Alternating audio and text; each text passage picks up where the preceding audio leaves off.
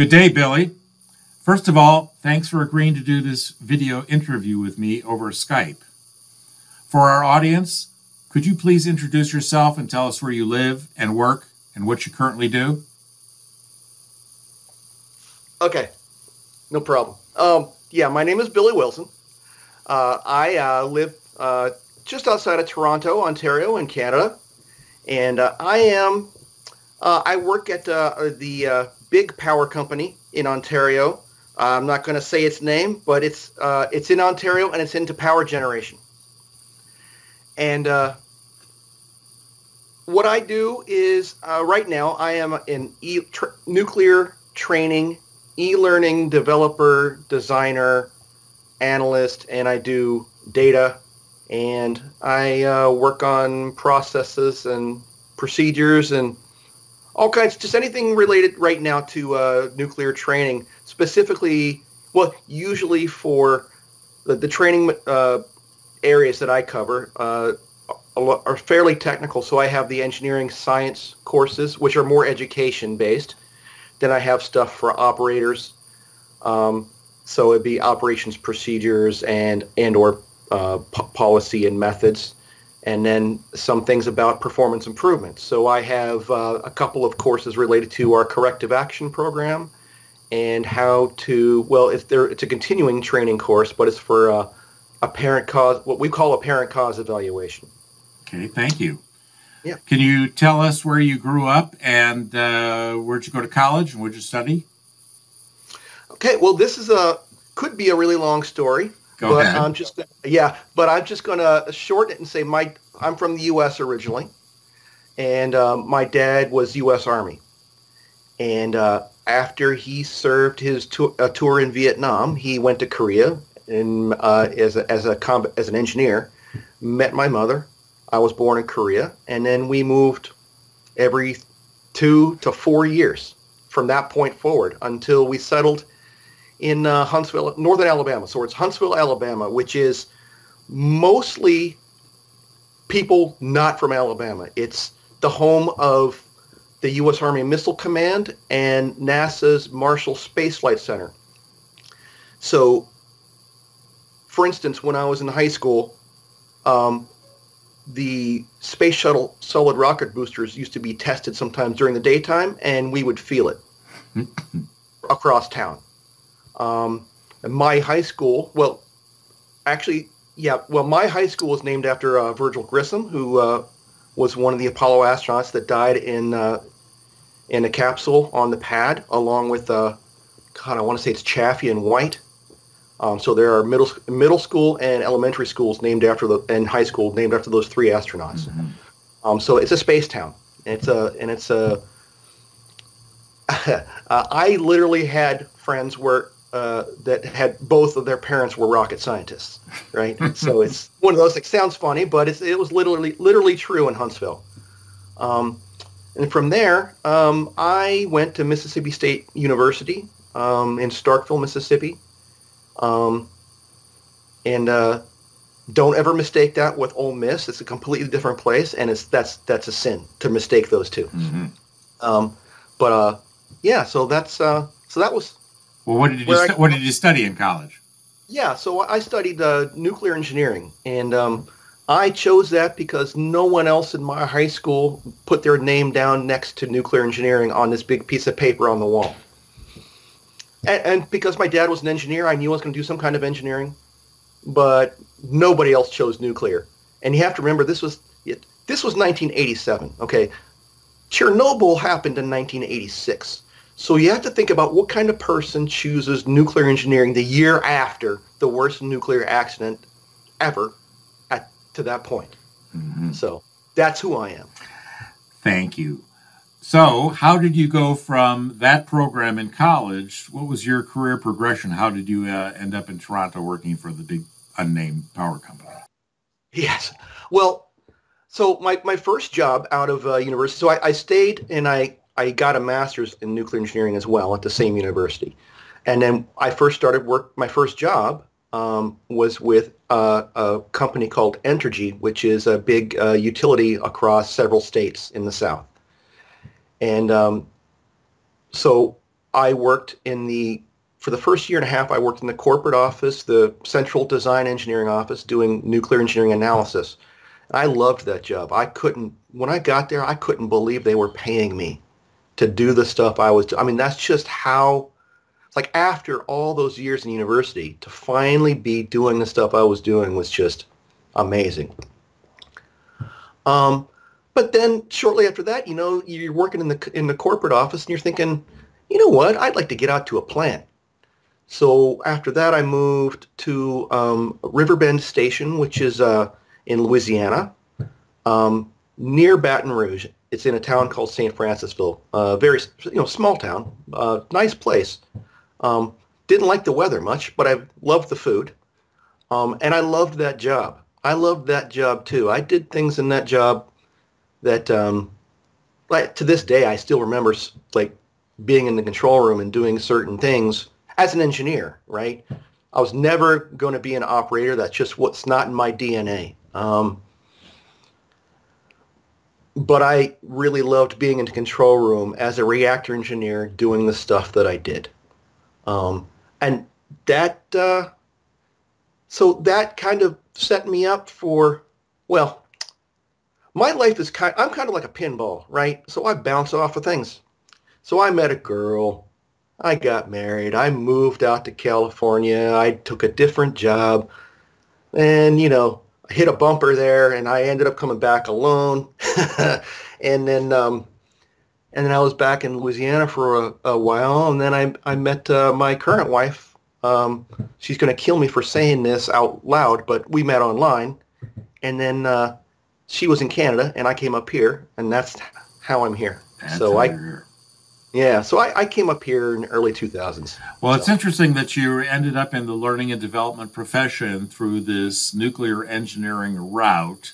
Maybe we'll get back to that a little bit later, but I asked you if you were going to wear that scarf that you wore at the very beginning of this, because that's part of your LinkedIn profile picture, and also with the ball cap that you were wearing. So I just wanted to explain that to our audience here, that I asked for you to do that. Anyway, so can you talk to us a little bit about your first exposure to HPT, human performance technology, or however you refer to it, coming from your background? What did you guys call that kind of a thing? Was it known as that or something else? Yeah, it was actually known as human performance, but it comes from a different place from what I see a lot of HPT terminology. So like, because being in the nuclear industry, the best way to characterize it is we are preoccupied with failure.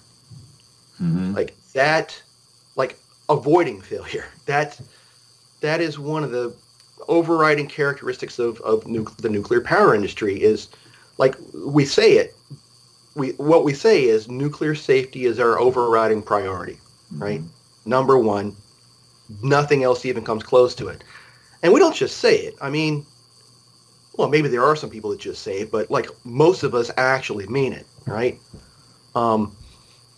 It's the first thing you think about. And so the idea of performing and keeping things safe is what drives most of what we do. So when we have a term, human performance, but it starts from safety. So we have, and our notion of human performance starts at the individual level. So it's going to include basic practices at the individual level. Things like, and we have specific names for them. We call them human performance tools or event-free tools. Mm-hmm. So you can see the focus there is on event-free. No events. We don't want events. So we have things we call like self-checking, procedure use and adherence, questioning attitude, conservative decision-making, situational awareness, pre-job briefing, post-job debriefing, all kinds of things like this. And then we get into bigger or tools for knowledge workers, right? So that'd be like everybody can use those, mm-hmm. right? That's just checking everything you do, making sure you're doing everything you're supposed to be doing, understanding where you are, what's going on around you, and what's changing around you. then there's tools that we, work better for say for engineers, for instance. We have things like validate assumptions. It's a specific tool and has specific steps. Mm-hmm. One is called precision in communication, because if you're going to issue engineering guidance, you better make sure that it's absolutely clear and cannot be misinterpreted, right? So there are all kinds, and then it starts getting into the wider organizational context. So when we talk about human performance in the nuclear business, we're talking about something that starts at the individual, but then expands out to the whole organization. So it includes things like culture, process, organizational weaknesses, right? Flawed defenses. We talk about how does an adverse event happen? Well, there's an initiator, but there was probably a flawed defense, and there was probably a latent organizational weakness, and there's a number of factors that can come together to cause an event to spiral out of what you would call positive control, Mm-hmm. right? Now, not to say that we have a whole lot of failures that spiral out of control. We consider failures, we consider near misses, or this event stopped 2 or 3 levels short of being serious. We're going to investigate that as if it had continued, Mm-hmm. or what can we learn to make sure that we never get to that point again, and anything else we learn along the way, we want to make sure we don't get there either. We're not perfect. Nobody's perfect. But we are definitely preoccupied with the idea of preventing failure in all ways possible. Mm-hmm. So that's performance, right? But then on top of that, right? So I spent a good part of my career doing root cause analysis. Mm-hmm. We have corrective action programs and root cause analysis. So a significant portion of my career was spent investigating events. So we've pulled things in from, like, say, engineering practice, like failure modes and effects analysis, or from, like, if you think of like NASA and fault tree analysis, where they would go through and try to figure out all the possible ways something could go wrong or contribute to a problem. Then we throw in things that we learn from, industrial safety. We talk about hazards and barriers and targets, right? So, and the hierarchy of control. So everything, all the language we have around what you would call human performance, or HPT, or human performance technology, we use a lot of the same concepts, but it's all coming from a safety basis and a preoccupation with don't let the bad stuff happen. So, I understand. That's perfectly reasonable given the severity of the consequences of failure in your business. It's like people in the military, in certain parts of the military, the consequences are extreme and extremely negative, and therefore there's a lot of attention paid to the details and to procedures and etc. With risk mitigation, identifying risks and mitigating them, and trying to eliminate the causes of all sorts. But so that's interesting. Thank you for sharing that with us. Yep. So given that background, there's some overlap between human performance as it comes, as you learned it, and HPT. Can you share with us some of the people or articles or books that were influential to you as you were, beginning to climb the learning curve in this? Yeah, that's actually, so it's interesting that the first book and the set of names would be something that you're very familiar with as well. It's going to be Kepner and Trego. Mm-hmm. So when I went to River Bend, one thing that they did is at that station, and maybe Entergy did it at all the stations, I don't know for sure, but all system engineers, and we were considered system engineers in reactor engineering, all system engineers were put through a couple-day, maybe 3-day training in Kepner-Trego problem decision, potential problem opportunity analysis, right? All these things. Yeah, because it's like it is a set of thinking processes. And once everybody is in line with those thinking processes, how do you define what a problem is? How do you define what a cause is, right? And how are you going to validate that cause and then solve it, right? So that was my first real introduction to it. I mean, besides some corporate office, like total quality management stuff that I'd gotten the year before, and the day I don't know if it was the first or second day I showed up to work, and somebody said, "Here's the QA manual. Read this. That's your training." And it's binder this thick, right? So it's like, yeah, I read that thing. Yeah, that was some training right there. Well, that would be more akin to your engineering programs where you had to read thick books with tables and data and that kind of thing. Here, you'd be more used to that than the typical liberal arts student. But yeah, Kepner-Trego was important. That whole problem-solving methodology and great tool.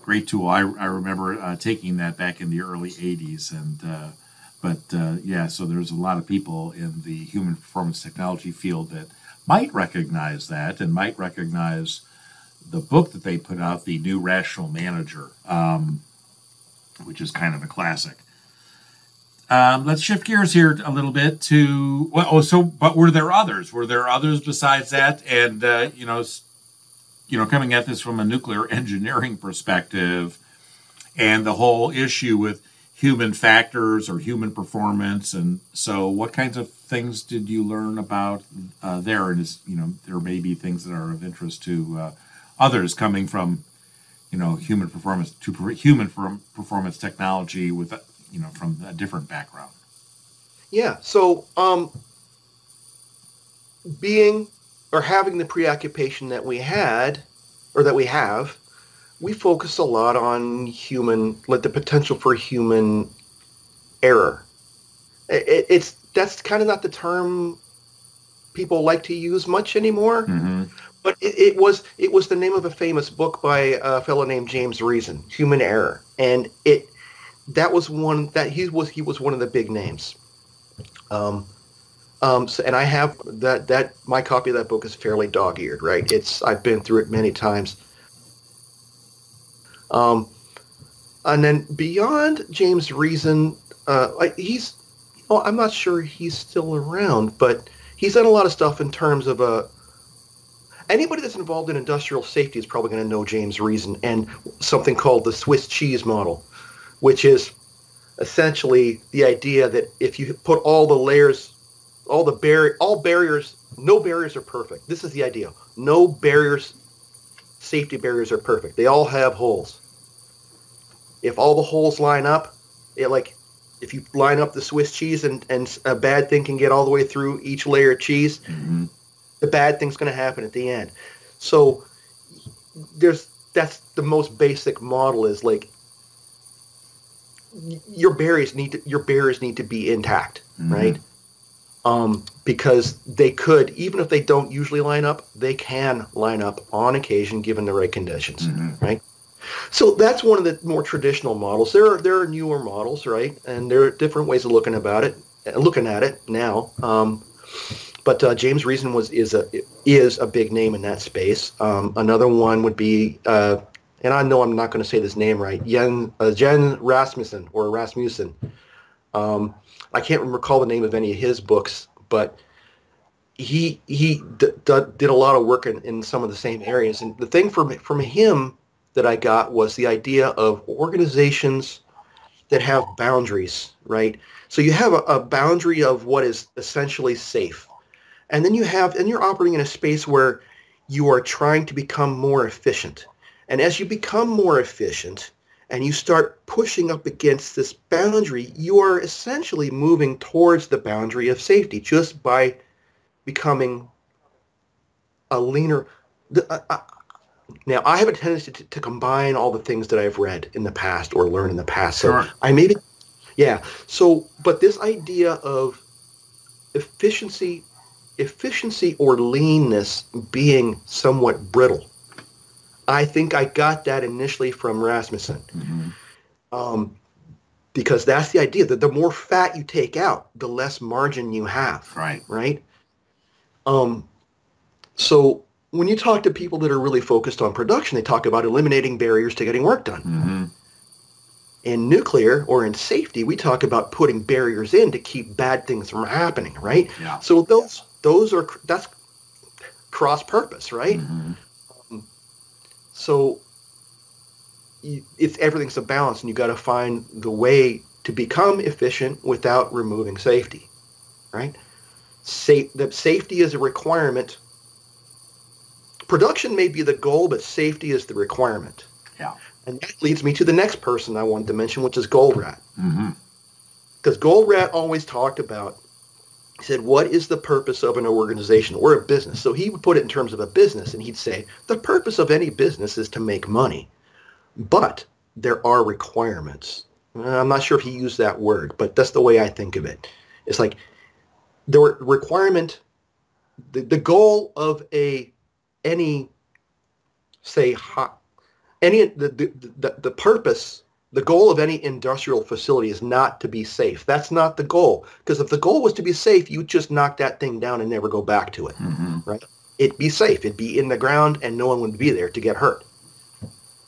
The goal is to either make money, or in my case, to make power, or whatever it is. There's a goal, which is why you're even there in the first place. But to have the license to do that, you must be safe. So that is an absolute critical requirement that must be met before you can even consider pushing towards your goal. And there's all kinds of things that go with safety, right? There's safety and quality and reliability. And I think if anything in the nuclear business has shown over the last 30, 40 years is that you can't have quality at the expense of safety, or reliability at the expense of quality. I mean, but if you can build all of those up, you'll get productivity as a side benefit. It's like the safest organizations in the nuclear business also tend to be the most productive. Mm-hmm. Because it's that mindset, it's that culture of no stone is too small to leave unturned. That's a problem. I'm going after that. Oh, but it doesn't mean anything. Yeah, but it could one day. Or it could mean something under other conditions. So I said Reason, Rasmussen, Goldratt. Goldratt was huge for me. Like I read the novels first, and I started digging into some other stuff. Mm-hmm. So the whole idea of various thinking processes and just the various tools he had, right? I used personally a lot of those when I was doing my root cause investigations, right? Mm-hmm. Now, one more person, and I've got the book here, and it's a more modern reference. His name is Sidney Dekker, and I got his book back when I first got really serious in doing root cause analysis and investigations. Now, he's not a big believer in cause per se. That's another discussion. But the book that I bought is called The Field Guide to Human Error Investigations. Okay. One thing I do when I read a book is if I start putting tabs in every place where something means something to me or it strikes a chord. This is the densest I've ever had, right, in terms of that practice. This, like, I can turn to any one of these things and just start reading. It's like, yeah, that still means that still resonates. That's important. Mm-hmm. Sidney Dekker is a great one, and he's if you do any kind of searches online for terms like Safety 2.0 or the new view of human error, these things like that, anybody that's in safety right now will probably know his name. Excellent. Thank you for all of that. So Goldratt is the only one that I knew because I read The Goal, and I not only read it, I listened to the audio tapes on long drives between Chicago and Detroit, and I listened to that series of cassette tapes way back in the 90s a couple of times. But Drum Buffer Rope and all of that good stuff. So let me set up this next question here. So I'm going to ask you for your 30-second elevator speech on what you currently do. And I'm posing this as if you're at a neighborhood party and there's a new neighbor and they come over to you and they say, Billy, what do you do? Yeah, so I work in the nuclear power business, and I develop and design training material for engineers, operators, and anybody else in that business. And we focus on safety, quality, and reliability. I don't know if I said that word came out a little fuzzy, but reliability, Yeah. Safety, quality, and reliability. Very, very good. So how long did it take you to hone that elevator speech down to just a one-floor elevator speech? You know what? I've been thinking about it since you first contacted me, because I really wanted to resist the idea of going and saying something that's like,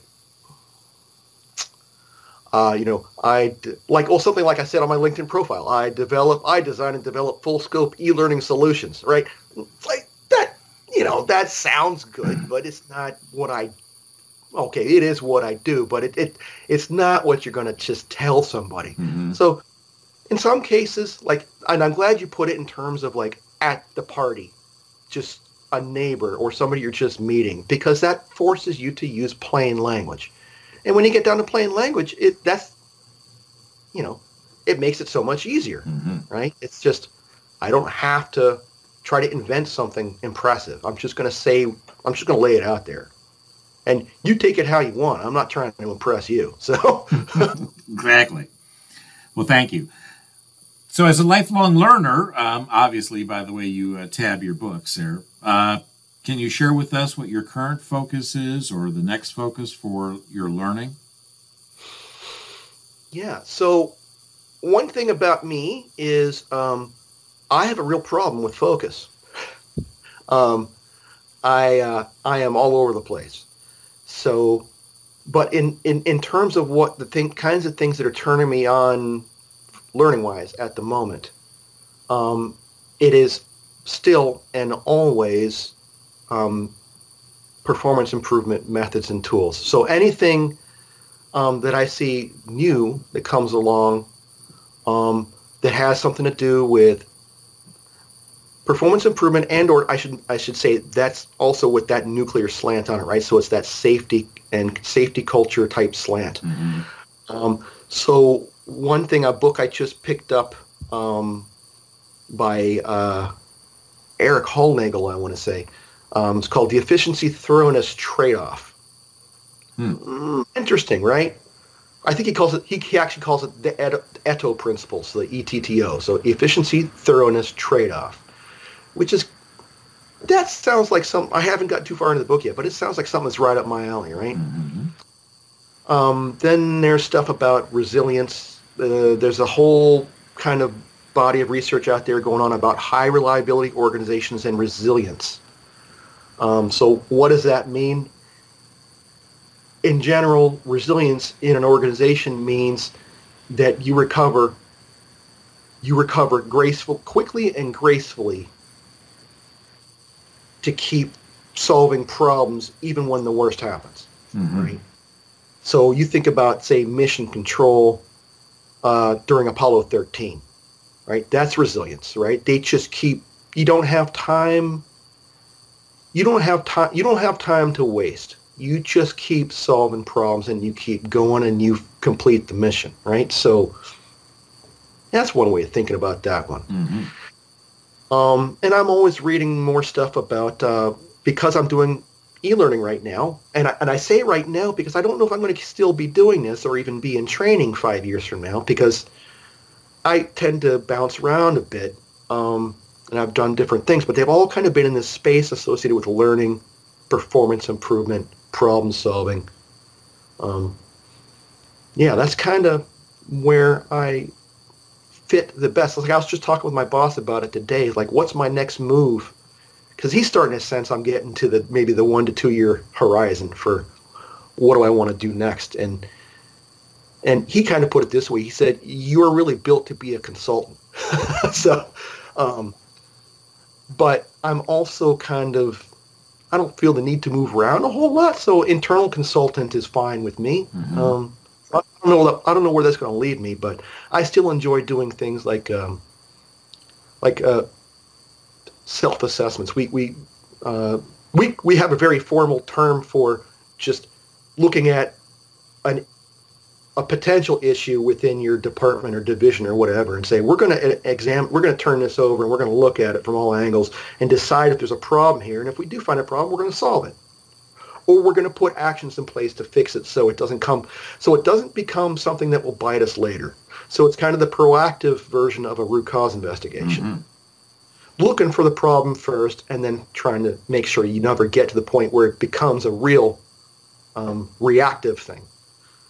So I just finished doing a self-assessment on how ready we are for the what I call the Flash apocalypse, which is the death of Adobe Flash end of next year, mm-hmm. right?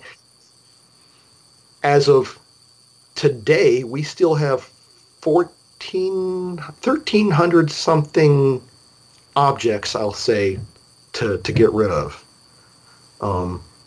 Turns out we're in pretty good shape in terms of our burn down, but that's one of those things where we could have just said, oh yeah, we're fine, and then come middle of next year we're like, oh man, we're screwed, right? So take a look at it now, see where you are, see if you need to make changes, and make the changes now. Mm-hmm. So get ahead of the curve, yeah. Exactly, yeah.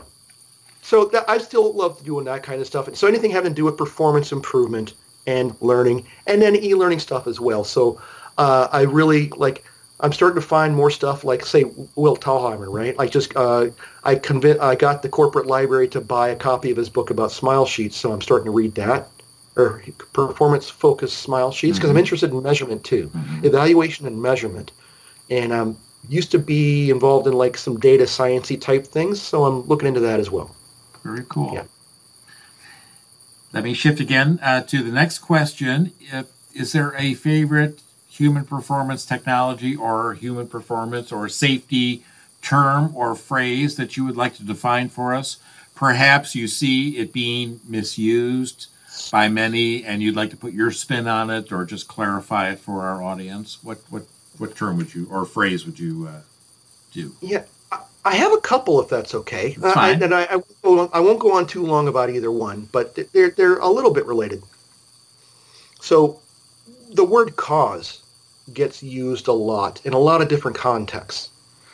And so it gets used in quality space or in safety space, or if you think about even what's going on in the news right now with the Boeing 737 mm-hmm. Max jets, right? So you see lots of talk about cause. So the word that I often have trouble with is the word cause, and my version of combating the problem I see is to turn that into an acronym. So for me, the word cause means conditions and actions underlying a sequence of events, right? So it's more than one thing. It's more than any one action. It's more than any one condition. And it is something that led to a sequence of events or supported a sequence of events. And the thing to think about is that when you think about cause in terms of something bad that happened, by the time you start thinking about cause, you're looking back at it, right? So it's happened. You know a lot more about what happened and the consequences than the people that were involved up front, right? You're looking back at it. So when you think about cause, remember what I try to tell people is that always remember that it's conditions and actions, and there was a sequence that happened. And you're looking back at it. You have hindsight. And hindsight, so there's an old saying that hindsight's 20/20. It's actually not 20/20, it's 2015, right? It's better than perfect vision because mm-hmm. you know what happened. And not only that, once you know what happened, you've already started to think about what things you could have done to avoid it. Well, the people that were there had no idea. Or if they did, they didn't have clear knowledge, right? So they could have been thinking about all kinds of ways to get out of this under pressure, right? I'm thinking about those pilots, right?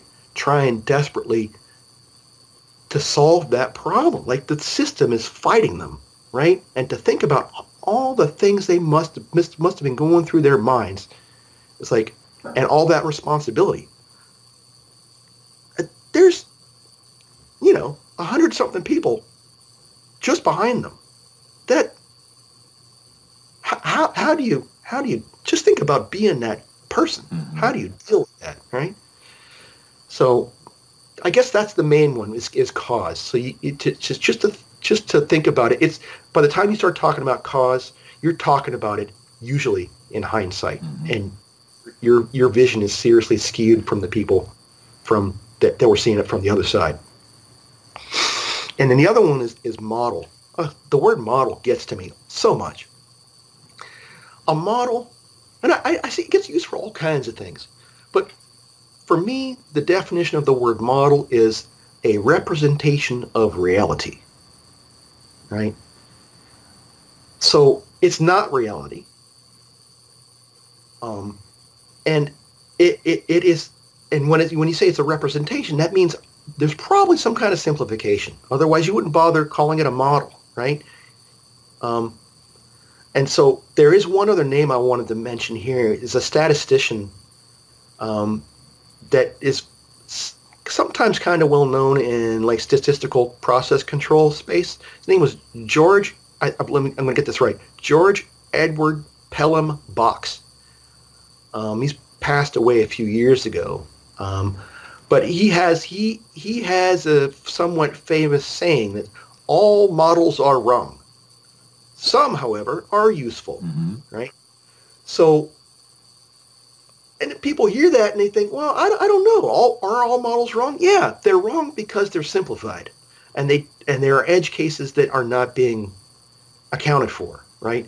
So hopefully it's a useful simplification that allows you to think about things in a valuable way. But when you talk about models, you also have to remember that it's not perfect. It is wrong, and it's up to you to know when it can be wrong, right? So know the limitations, know the use and the limitations of any model you're going to employ. So that's my bit. Excellent. Thank you. All right. This is our second to the last question. And we talked about this a little bit earlier. So I wanted to go back to some of your early days and I was looking for stories from you of people that were impactful to you. You can either tell a serious story or a funny story. And you suggested before we started the recording here that you were going to acknowledge the impact of a couple of people, and one of them was one of your first supervisors. So what story do you have to share with us about this person who was a mentor to you? Yeah. I should mention, before I mention this other guy, I just want to mention my dad. Yes. I feel like I need to mention my dad because even though I like to think that my dad and I are nothing alike, I am certain we are very much alike. And a lot of the way because he's an engineer too, right? He's retired now, but the way I think about the world in many ways was shaped by his work ethic and his dedication to his work. I am probably more like him than I would ever like to admit. So true for many of us, yes. Yeah, I think so. But then I'm going to mention his name. Who is this guy? Well, my dad. Well, this is great because my dad's name is Bill Wilson. All right. And so was my grandfather too. I should, if I'm going to mention my grandfather. My grandfather was a railroader from West Virginia originally. So, and he was also Bill Wilson. So at family gatherings, my grandfather was Bill, my dad was Billy, and I was Little Billy. Right. So I am. If you want to put Little Billy on the thing, I will not do that to you. But okay, all right. So we'll just stick with yeah. them. So yeah, we just have different middle names. That's But I did, yeah. I mentioned I wanted to talk about my first real supervisor in my first real job, the job I said that I couldn't believe they were paying me. He was a big part of that. He hired me, um, to my amazement, because I thought my interview went horribly. Um, but his name is Harry Goodman, and he had been a reactor engineer at another plant in Mississippi. Um, but a lot of my outlook on what represents quality and how you should view your responsibilities to your work. Um, like I have trouble remembering too many things that he said that didn't include the F word.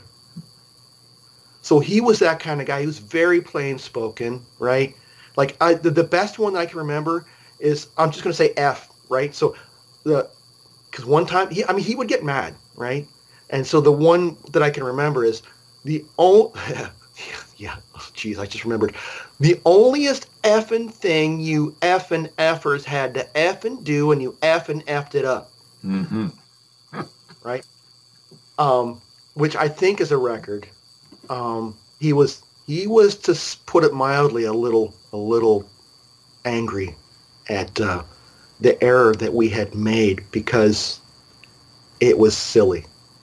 Um, so is that the best way to go about expressing your displeasure about, maybe not, but it sure made an impression about how important quality really is, and how important it is to take your responsibilities and accountabilities seriously in this business.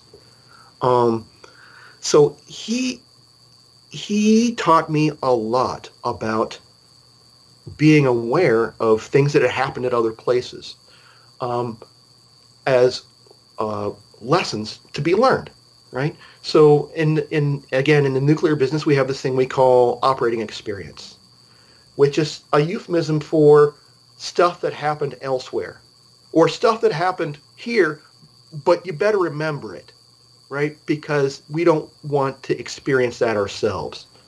Other places call it lessons learned. Some people just call it, really, just stories, right? Mm-hmm. It's the story. It's the legends. It's the parables. It's like, don't go there, right? Don't go there and do that. Or like oh geez, I think about this. So, yes, I wanted to bring up a particular phrase that he never used this particular wording. It has since become an important set of words in nuclear power for engineers. But it's the phrase is technical conscience. He never used those exact words, but that's what he taught me, was having the technical conscience and being the technical conscience, which meant, and still means, that even if it is your assignment to push a project through or get something done, it is your responsibility to have a technical conscience and to say no, no more. I can't sign that. I'm not stamping that. That is not good with me, right? And I was having a discussion about this with some colleagues at work just yesterday, and because engineers, right? We're talking about what's going on in the engineering world right now. We're talking about Boeing, right? Mm-hmm. And we're talking about the design criteria for the 737 MAX. There's going to be a lot of stuff coming out of that. We think there's going to be some serious doo-doo coming out of that, right? Like, one of the design criteria for that jet was that it should require no additional training, right? It's like, whoa, right? Mm-hmm. When you take that to its logical conclusion, not only does that mean, well, it means a lot of things. So, and I don't, now, again, like I talked about earlier, hindsight is 2015. I don't want to second guess anything, but we're trying to wrap our heads around this whole idea, right? we're already, and I'm certain that we're already going to be using, once the more of the story is known, we'll be using this as a case study for our engineering continuing training series. Like every year, there's something where we go back and look at things like this. But yeah, so back to Harry. What I got from Harry is what we would call now technical conscience. And just a dedication to like working hard, right? I don't always live up to it. I try, right? But I always care about quality, no matter how much. This is funny. Like, I joke around a lot at work, and I work with a lot of co-op students, right? So, and they know that I joke around a lot. But somehow, despite all the joking, they also know that I take quality really seriously, right? Like, they've seen me, like, when I've slipped up and let something through that actually impacted a trainee. It's like they couldn't get past a page in one of my courses because I did something incorrectly. That hit me hard. Every time one of those things happens, that's like someone punches me in the gut, right? And that's what I got from Harry. So, yes. Yeah. Well, thank you. Is there anybody else that you'd like to mention? Well, you know what? It's funny because that was actually when I talk about Harry, I'm really talking about him. He hired me into that corporate office job, but then he had moved to the plant. So I followed him out to the plant.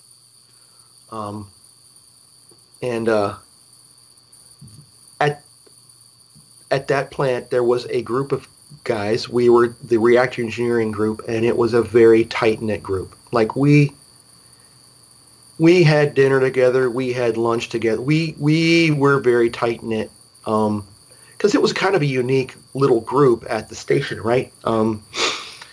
We were probably the only engineers that were always in the control room, right? Because our system, like, we have system engineers for other things. Like, we have a pump, a feed water system engineer, or a turbine system engineer, generator, right? Well, our system was the reactor, right? So we were in the control room a lot, dealing directly with operators anytime we needed to change power levels or do things to optimize the way we use the fuel or protect the fuel or control reactivity is one of the terms where so reactivity control is kind of the phrase now.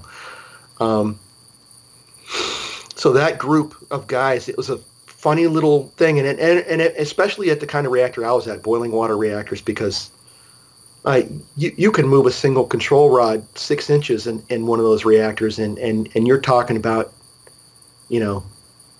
gobs of power. It's crazy how much power will increase just with small changes.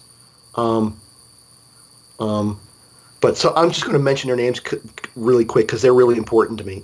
Still, even though I haven't talked to them in a while, Tony Hewitt, Mark Laris, Dory Krager, John Vukovic, and then the new guy at the time, Andy Barrett. He's still out there. But he's not doing that anymore. He went on to work for the NRC, Nuclear Regulatory Commission, for a while, but he does other stuff now. But all those guys were and are very important to me. So, well, thank you for sharing that. It's important to recognize our mentors, and some of them are, the big names, the renowned gurus, but we learn from everybody, and the people that we work with and our managers, our customers, and we just have to be open to that. But it's good to recognize them and understand and reflect on what they have taught you, and you have done that.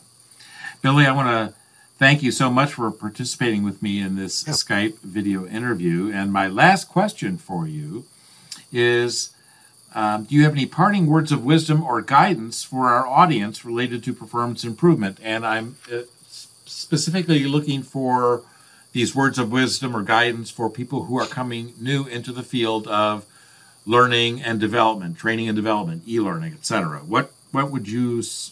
What's your guidance? Well, it's funny because, of this whole talk, we haven't talked too much specifically about e-learning or training, right?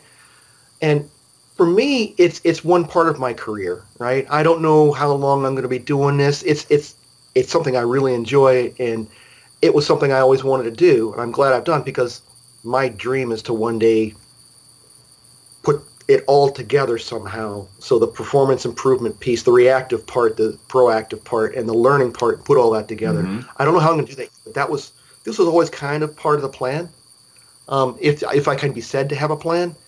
So that would be one of the things I would tell everybody, is that to have some kind of game plan, not necessarily to be a pinball like I am. And I'm probably dating myself by using that reference, because most of the kids, the younger ones now, they think pinball. Oh, you mean that game on the PlayStation, the Xbox, where the thing goes around and bounces off things, right? Now I'm talking about the real thing. I'm talking about being a wizard on the pinball. That's the real thing. So it's to have a little bit of a game plan. It doesn't have to be super detailed, but kind of have a vision of what you want in the end, right? And then the other thing would be, you can learn something from everyone. Even if and approach every relationship you have with that thought. I can learn something from this person. Even in those moments when you're thinking, God, this person is driving me insane, or this person, it's like, there are words that you could use. You might use it. Stop yourself and say, but I can learn something from this person. Whether it's how to, maybe sometimes it will only be how to best get under someone else's skin. But you can learn, that's a skill. You can learn it, and they might be the perfect teacher. So learn from everyone. Thank you, Billy. Thank you so much for doing this Skype interview with me. You have a very interesting background, and whereas most people come into performance improvement through learning, in the audience that I particularly hang out with and am associated with, you come to learning from a performance improvement orientation. So it's kind of like you come in from the other side. But I hope that what we've captured here is meaningful to others to, as you say, learn from everybody. And I also like what you had to say about technical consciousness.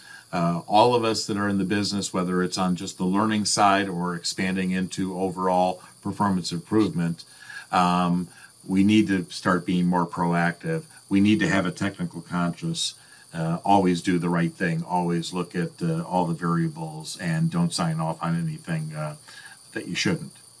So thank you so much for your time today, and I hope you have a great day. Yeah, thank you so much. This has really been it's quite an honor, actually, Guy, because I think I told you last time we talked. That's like, I'm just a ground level guy. I'm just a practitioner, right? I'm nobody famous, and I don't have a book. I don't have a high powered career, but I love this stuff and I do it. So that's me. That was all of us, Billy. That was all of us. Yeah. So thank you. Have a good night. Yeah, thank you. Yeah, you too. Thanks a lot. Bye bye. Yeah. Here we go.